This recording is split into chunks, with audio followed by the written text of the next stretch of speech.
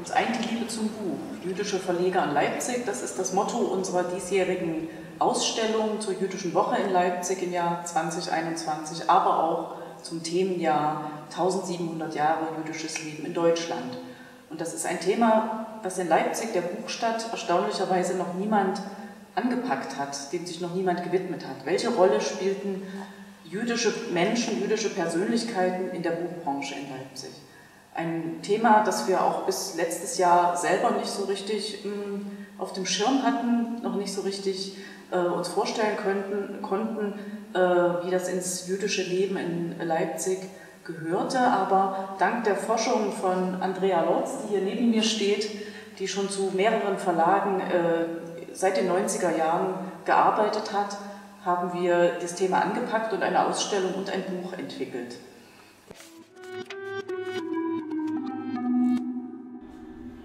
Wir stehen hier im Alten Rathaus zu Leipzig, in der Abteilung Moderne Zeiten und in einem Raum, der sich explizit mit der Geschichte der Buchstadt Leipzig beschäftigt. Ich spreche aber über eine Ausstellung, die nebenan im Haus Böttchergessen stattfindet und die unter dem Titel Uns eint die Liebe zum Buch über die Rolle jüdischer Verleger in dieser großen Leipziger Geschichte berichtet. Unser Haus hat sich schon über die Jahre hinweg immer wieder mit Aspekten der jüdischen Kulturgeschichte beschäftigt. Für uns ist das ein ganz, ganz zentraler Teil der Stadtgeschichte. Ich erinnere an die Ausstellung zur Familie Kamitzer vor 2 Jahren und außerdem an die Dauerausstellung hier, die sich mit der jüdischen Gemeindegeschichte im 19. Jahrhundert beschäftigt. Diese Ausstellung zur jüdischen Buchstadt Leipzig ist aber gewissermaßen ein Neubeginn, denn wir gehen mitten hinein in ein zentrales Thema der Leipziger Kultur- und Wirtschaftsgeschichte und leuchten zum ersten Mal umfassend den Einfluss jüdischer Verleger ihrer Buchprojekte für die Buchstadt Leipzig, aber auch für den Buchmarkt Osteuropas, für den Buchhandel aus. Und für uns ist das ein ganz, ganz wichtiges Statement. Jüdische Geschichte ist immer noch in Teilen ein Desiderat. Wir haben da viel vor in dieser Stadt, auch in ganz Sachsen gibt es Ideen, wie man diese Geschichte nochmal zusammenfassen, wie man sie umfassend erzählen kann. Und für uns ist das auch ein Statement. Wir haben die Augen offen. Es geht heute wieder um Völkerverständigung. Wir sind heute aufgefordert, Antisemitismus entschieden entgegenzutreten. Und ich glaube, wenn wir zeigen, wie bedeutsam die Rolle jüdischer Verleger und Verlegerpersönlichkeiten für diese Stadt war und was auch geschehen ist in den 30er Jahren, als diese Entwicklung durch Vertreibung, durch Pogrome, durch Arisierung abbrach, dann leisten wir, glaube ich, einen großen Beitrag, dass wir als Museen gemeinsam in die Zukunft schauen können und dass diese Stadt eine einige bleibt und dass wir Platz haben für sehr, sehr viele Geschichten, die am Ende im Dienste des Buches und der Gemeinschaft zusammengehören.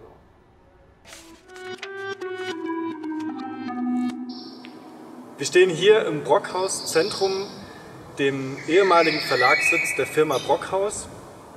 Neben mir Friedrich Arnold Brockhaus, der Verlagsgründer und Vater von Friedrich und Heinrich Brockhaus, die den Verlag später im 19. Jahrhundert weitergeführt haben. Wichtig ist sozusagen festzuhalten, dass hier für maßgebliche Wissenschaftler der Wissenschaft des Judentums eine Möglichkeit bestand, autoritatives Wissen einzuspeisen in den allgemeinen Diskurs. Also man kann davon reden, dass zum Beispiel die Allgemeine Zeitung des Judentums so etwas wie ein Paralleluniversum darstellt. Hier ist es definitiv so, dass mit Leopold Zunz, einer der wichtigsten Wissenschaftler des Judentums, in einer der angesehensten Enzyklopädien im Konversationslexikon von Brockhaus publizieren konnte. Brockhaus hat eine Auflage von 30.000 Exemplaren gehabt, diese Ausgabe, und wurde alle 5, 8 Jahre neu hergestellt, sodass es wirklich eine große Verbreitung gab. Ein anderer Bereich ist, und das ist etwas, was sozusagen häufig vergessen wird, ist, dass Brockhaus ein Universalunternehmen war und auch eine eigene Druckerei und Schriftgießerei hatte.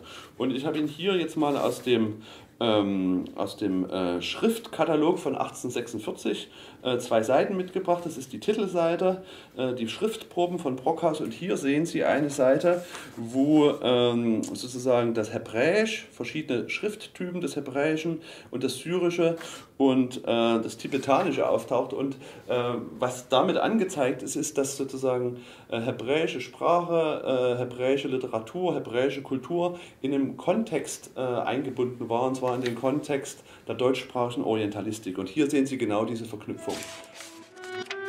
Die Allgemeine Zeitung des Judentums wurde von Ludwig Philippson herausgegeben. Die erschien von 1837 bis 1922 und ist mehr oder weniger ein Archiv der jüdischen Geschichte und Kultur insofern, als dort über Korrespondenzennetzwerke, über Berichte von Theologie, Geschichte, Literatur, sozusagen die ganzen Diskurse aus der jüdischen Geschichte und Kultur jener Zeit vor und nach der Revolution von 1848 abgebildet sind.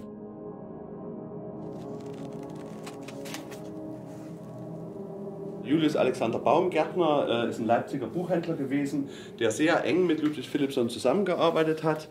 Und bei ihm erschien auch in den Jahren ab 1839 eine illustrierte Bibel. Das Besondere an dieser illustrierten Bibel ist, dass sie eine sehr hohe Auflage im 19. Jahrhundert erfahren hat. Was wir hier sehen, ist, wenn ich es richtig sehe, die zweite Auflage, also 1839 ist der erste Band das erste Mal erschienen. Hier müsste das die zweite Ausgabe sein.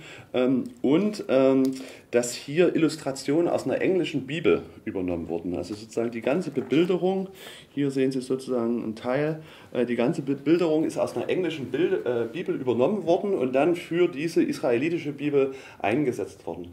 Das heißt, Sie sehen daran erstens, wie international oder transnational das Buchgeschäft, das Buchgewerbe, die Typografie in jenen Jahren, Jahrzehnten aufgestellt war und auch wie man immer die Möglichkeit suchte, Sachen zum zweiten Mal zu verwerten oder auch in anderen Verwendungszwecken einspeisen zu können.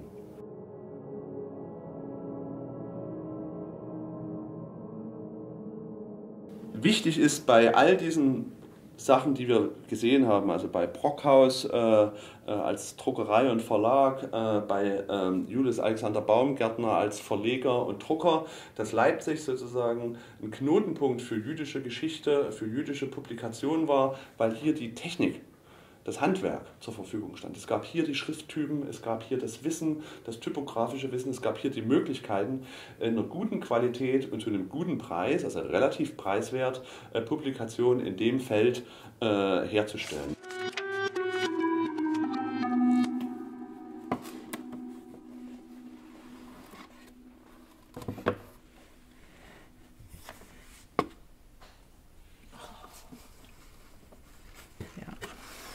Mal, Andrea, hier, diesen Stadtplan wollte ich dir noch zeigen. Du siehst, dass der schon ganz schön kaputt war. Ne? Der musste restauriert werden, weil das so schlechtes Papier ist. Aber der ist sehr interessant, weil er sich eben auf 1869 und 1899 bezieht und die Altstadt von Leipzig, die innere, die City zeigt. Da kann man auch dann das Wachstum der jüdischen Gemeinde hier erkennen. Ja, genau. Also 1869 war ja wenige Jahre da fing es ja erst an. Ne? Nachdem Juden überhaupt Unternehmen gründen durften. Ne? Eben. Und da waren nur so wenige in der Innenstadt, hier am Brühl besonders. Aber eben. Also Brühl oder Nikolaistraße bis hin zur Katharinenstraße. Innenstadt, logischerweise auch durch die und hier ist Verkehrsmöglichkeiten. Aber auch hier haben wir schon die erste hebräische Buchhandlung, siehst du? Ne? Das ist also... Ne, das ist 62, das ist Kaufmann. Ja, also einer der ersten, oder überhaupt der erste, der hier eine jüdische Buchhandlung, also als Jude, aber auch eine Buchhandlung mit religiösen... Kam auch aus Hamburg. Ja, und dann gibt es dann eben... 30 Jahre später gibt es den immer noch an einer anderen Adresse, aber auch am Brühl. Aber immer am Brühl, also immer im zentrumsnah, um eben auch schnell erreichbar zu sein und anderes schnell zu erreichen. Wo auch an viele andere jüdische Geschäftsleute ihre genau, dass auch die Kommunikation eben günstig gewesen ist. Und gibt es noch einen anderen Verlag hier auf der Karte dann? Es gibt dann noch den Rudolf Schick Verlag, der war auch im Zentrum, war aber nicht so bedeutend, war aber auch ein kleiner jüdischer Verlag. Und was ist hier mit Fock? Das ist doch die Antiquariatsbuchhandlung Fock, ne? Fock, ja, die sind schon, das sieht man auch hier schon ein bisschen, weil noch im Zentrum, also heute würde man sagen, alles im Zentrum, aber schon eben doch ein bisschen... Peterskirchhof, das gibt es heute gar nicht mehr, Magazingasse, also da wo... Doch, die Magazingasse gibt es noch, aber sie sind dann auch... Genau, Neumarkt, das sagt ja den Leipzigern was. Genau, also worum geht es denn in dem Buch, Andrea? Ich kann es nicht lesen. Also das sind, so wie mir der Dan, also der Enkel von Raphael Kramitzer, dem Gestalter dieses Buches, das ist ein Kinderbuch, in dem es verschiedene Geschichten gibt, wie man hier auch unschwer an den Zeichnungen erkennen kann, nicht nur über das Leben der Kinder, sondern auch über die Geschichte, Natur und so weiter. Und eben für Kinder gedacht, die aber eben schon lesen können. Warum willst du das ausstellen, das Buch? Was macht es in unserer Ausstellung? Weil das einmal auch die Verbundenheit zum Buch zeigt, egal welchen Berufs man ist. Und weil es hier eben auch diese Entwicklung, also die grafische Gestaltung dieses Buches, die so klar ist, die nicht irgendwie reißerisch ist. Man darf da also nicht mit den heutigen Maßstäben rangehen, dass da dieses oder jenes Foto mit dabei sein muss, sondern hier das Buch lebt von den Zeichnungen und von den Geschichten. Und in solchen Fällen bedauere ich eben auch immer wieder, dass ich eben auch nicht Hebräisch kann. Und in welchem Verlag ist es denn erschienen? Das hat auch der erste jüdische Verlag hier in Leipzig, der älteste jüdische Verlag, verlegt, der M.W. Kaufmann Verlag. Und 1922 und 1924 ist das, glaube ich, in 2 Auflagen. Da müsste ich mich aber nochmal genauer erkundigen. Und das waren mit die ersten also Auflagen, die eben hier auch ein Kinderbuch mit betroffen haben. Dass wir uns mit den jüdischen Verlagen beschäftigen oder mit jüdischen Verlegern besser gesagt, hängt auch damit zusammen, dass eben auch die jüdischen Verleger auch dieses Zeichen der Zeit erkannt haben und sich auch mit den Themen, die sie dann verlegt haben in Buchform, befasst haben. Und dazu muss auch gesagt werden, dass sich die Verleger, sie waren eben, ich bitte das jetzt nicht falsch zu interpretieren, sie waren ihrer Religion nach zufällig Juden. Das heißt nicht, dass das dann auch jüdische Verlage gewesen sind. Das ist eine relativ kurzschlüssige Folgerung. Der einzige wirklich jüdische Verlag und der erste jüdische Verlag, das war der schon des Öfteren erwähnte Verlag von Kurt Wolff Kaufmann, der aus Hamburg hierher gekommen ist und der sich aber konsequent mit jüdischer Literatur, Musik und so weiter beschäftigt hat.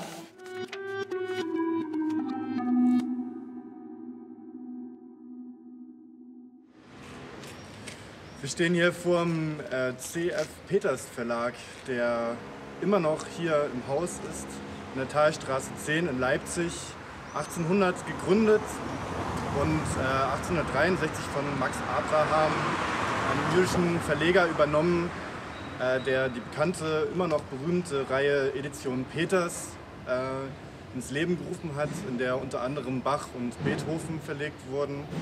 Und sein Neffe Henri Hinrichsen hat den Verlag als Alleininhaber im Jahre 1900 dann übernommen und ihn zu weiterer Bekanntheit geführt, hat auch einige zivilgesellschaftliche Verdienste für die Stadt Leipzig, kann man ihm zurechnen. Und ja, bis 1938 hat er diesen Verlag geführt, bis er dann schließlich arisiert wurde und Henri Hinrichsen in Auschwitz ermordet wurde. Ich habe noch was Besonderes hier. Das ist auch im Verlag erschienen. Das sind die Schriften des Vereins für die Geschichte Leipzig, also Lokalgeschichte. Ja, ja. Und das ist ja aus einer Zeit, 1872, das ist der erste Band aus dieser Reihe. Letztlich ist das die Wurzel unseres Museums, aber auch des Stadtarchivs und der Stadtbibliothek, weil die ganze Forschung zur Leipzig-Geschichte ist ja erst durch diesen Verein ins Rollen gekommen. Ne? Erst gab es diese Bürger, die zu Leipzig geforscht haben und gesammelt haben und daraus sind dann die Institutionen entstanden. Und das ist bei List und Franke erschienen. Wir befinden uns in der Sternwartenstraße 8. Hier fanden die Akademische Verlagsgesellschaft und das Schwesterunternehmen, die Buchhandlung Gustav Fock GmbH, im Jahre 1935 ihr gemeinsames Geschäftshaus unter der Leitung von Leo Jolowitsch.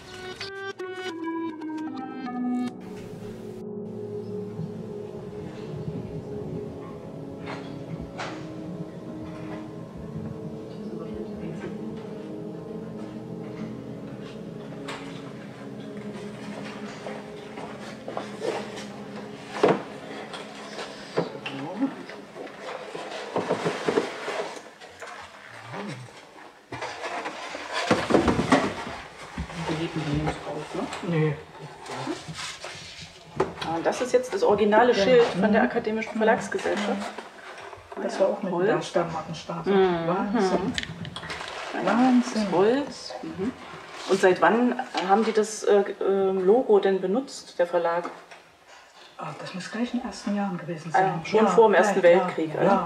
Als Firmensignet gewählt von Leo Jolowitsch für seine neu gegründete Akademische Verlagsgesellschaft, die vor allen Dingen sich mit naturwissenschaftlichen Publikationen auseinandersetzte und widmete und in der er solche Autoren gewann wie Ostwald, Curie oder Svante Arrhenius und damit auch die Weltgeltung dieses Verlages durchsetzte und sicherte. Aber wir haben ja auch noch einen anderen Verlag, der jetzt, sage ich mal, nicht nur für die gebildeten Dinge herausgegeben hat. Hier, guck mal, der Verlag mit diesem schönen Das Signet, das ist, das ist eine Laute, das ist eine Stimmgabe. Ja, beeindruckend. Sieht man ja schon, worum es geht. Ne? Ja, eben, das sieht man schon. Also das kann eigentlich nur was mit Musik zu tun haben. Und das hat es auch, denn es verbirgt sich dahinter der schon Benjamin, also der Benjamin Verlag, der Anton John Benjamin Verlag, der auch in Hamburg gegründet worden ist. Also Hamburg muss die frühere Buchstadt gewesen sein. Für jüdische Unternehmer. Das liegt sicher auch daran, Hamburg, Ostsee, also am Meer und damit gute die Handelswege waren damit gegeben. Und guck mal, zum 60. Geburtstag, 40-jährigen Also er ist 60, hatte 40-jähriges Berufsjubiläum und die Firma insgesamt bestand 1928 bereits 110 Jahre. Und eben auch als Musikverlag. Ursprünglich war es ein allgemeiner Verlag. Es war überhaupt kein, also nicht an Musik zu denken. Und das begann dann erst ungefähr 10 Jahre später, dass er sich auf Musik konzentriert hat. Und wurde so auch bekannt und auch so vielseitig, dass er eben auch, oder dass auch andere Verlage, die ähnlich ausgerichtet waren, Interesse hatten, mit ihm zusammen, mit dem Verlag zusammenzuarbeiten und sich dann auch unter dem Mantel dieses Verlages dann wiedergefunden haben. Dem Foto sieht man aber auch, die haben ja nicht nur Noten verkauft, die haben damals auch schon Grammophone verkauft und Schallplatten. Also die Shellac-Platten. Ne, das war ja die Zeit, wo das Radio eigentlich, sage ich mal, dem klassischen Instrumentenspielen auch schon viel weggenommen hat. Und man konnte sich dann die Musik auch als Konserve schon nach Hause holen. Das ist ja, glaube ich, für so einen Verlag auch, hätte auch eine Bedrohung sein können. Wobei man hier eben wirklich das rundum gesehen hat, also das, was zur Musik gehört. Da haben wir nicht so viele, haben wir eigentlich nur eine Platte gefunden. Ein oder zwei, glaube ich. Ja. Können wir natürlich noch mal zeigen, die Platte, oder? Ja. Gucken wir mal nur so rein. Also das Interessante ist eigentlich nur das kleine Etikett, wo drauf steht, auf Wiederhören, Potpourri, Verlag D. Rather. Und das gehörte der Rather Verlag gehörte zu dem Benjamin Verlag. Das ist eigentlich ein ganz profanes Büchlein, und zwar ein Stadtführer, aber in seiner Art einmalig, und ich wüsste auch nicht, ob es den irgendwie von anderen Verlagen nochmal gegeben hat. Und zwar kann man mit diesem Büchlein, da ist ein Stadtplan drin, ich lasse das jetzt aber mal so zu, ein Stadtplan drin, und mit diesem Stadtführer kann man als Leipziger oder wenn man als Gast nach Leipzig kommt, wenn man dieses Büchlein hat, kann man ohne zu fragen an seine Ziele, die man besuchen will, Völkerschlachtdenkmal oder nach Gohlis oder sogar wenn man nach Wachau will oder nach Güldengossa will. Das kann man erwandern, erlaufen, ohne dass man Leute befragen muss, wo da der Weg lang geht. Aber eigentlich das gleiche Denken, was wir heute im Navigationssystem im Auto oder bei genau, Google Maps das ist genau beschrieben, ein guter Vergleich. Biege nach links ab, biege nach rechts. Das ist das Navi von 1912. Ja, genau. Und es richtet sich ja an alle, egal wie gebildet man ist oder nicht. Jeder kann das gut benutzen. Und was man hier wissen müsste oder sollte, aber was sicher die Leser oder die Käufer dieses Stadtplans nicht gewusst haben, mit diesem Stadtplan, mit dem Verkauf des Stadtplanes und mit einem Lesezirkel hat der Verleger dieses Stadtplanes in Waren Altersheime finanziert. Und zwar zu Bedingungen, die damals schon, also für uns heute unvorstellbar sind, was Unterkunft, was Verpflegung betrifft. Wie gesagt, mit diesem Geld hat er also keinen Gewinn gemacht, sondern hat dafür, und das ist bewundernswert, eine soziale Tat, wirklich im Wortsinn eine gute soziale Tat vollbracht, indem er eben diese Altenheime und Wohnheime finanziert hat und damit auf Gewinn, sowohl bei den Lesezirkeln, er hat den größten Lesezirkel mit über 8000 Mitgliedern in Leipzig gehabt, also dass er eben damit nicht eigennützig gewesen ist. Wir befinden uns hier an der Ecke Kreuzstraße, Inselstraße, dem ehemaligen Sitz des Kurt Wolff Verlags 1914 bis 1919, der unter anderem die Reihe Der jüngste Tag verlegt hat, mit Kafka und Trakel, eine sehr berühmte expressionistische Reihe mit ca. 80 Veröffentlichungen bis in die 20er Jahre hinein.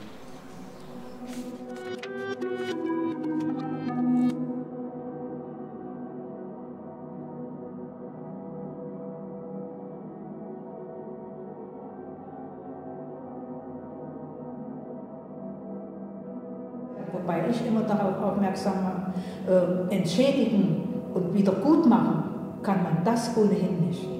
Das darf einfach nicht vergessen werden in unserer Verantwortung. Und da bleibt sowohl unsere Generation, die das zum Glück nicht mitgemacht hat, aber auch für die kommenden Generationen. Diese Verantwortung bleibt. Die Schuld ist individuell und die Schuld hätte damals getilgt werden müssen, ist inkonsequent gemacht worden. Es gab vereinzelt Prozesse, das ist nachweisbar, aber insgesamt inkonsequent. Und von dieser Seite her bin ich wirklich dankbar, dass es diese Ausstellung gibt, die eben an das erinnert, was an Reichtum zerstört worden ist, aber auch an das, was es an Reichtum, an kulturellem, an Wissensreichtum, was es da gegeben hat. Und das darf uns nicht verloren gehen.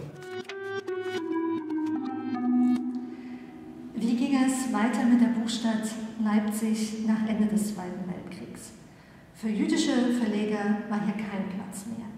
Leipzig war zunächst unter amerikanischer Besatzung, ging dann an die Sowjets über. Verlage brauchten auch hier eine Lizenz, um wieder tätig werden zu können, aber die Situation war sehr fragil, weil viele natürlich auch nicht wussten, wie geht es gesellschaftlich und wirtschaftlich in der Stadt weiter. Das heißt, die Abwanderung auch von Verlagen war sehr groß und der Prozess der Verstaatlichung setzte hier rasant ein. Zudem gab es ja in der SBZ und später in der DDR ein Zensursystem, was auch über 1948 hinaus Bestand hatte und natürlich die Verlage auch in ihrer Programmplanung sehr, sehr einschränkte.